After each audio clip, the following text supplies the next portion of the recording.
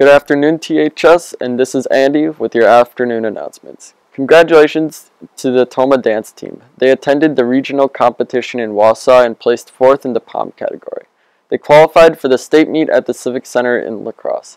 This is their 3rd year in a row qualifying. Congratulations to all the team members. Ellie Eswine also qualified for the state meet as an individual qualifier. She will compete for a chance to make the all-state team. Good luck to all the girls this weekend. Spain students need to go to Schoology immediately and sign up for the donut sale. Stop and see Miss Ritter.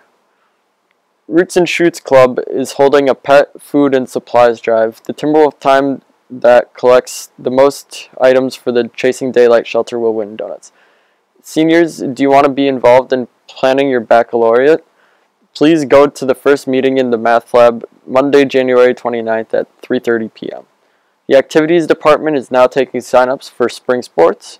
Forms are available outside the activities office. Spring sports include boys and girls track, boys golf, boys tennis, baseball, girls soccer, and softball.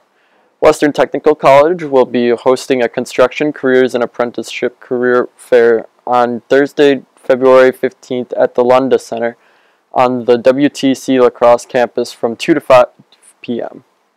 The mobile food pantry needs volunteers. If interested in helping, you can just report to the fairgrounds next to the hockey building on February 6th at 3:30 p.m.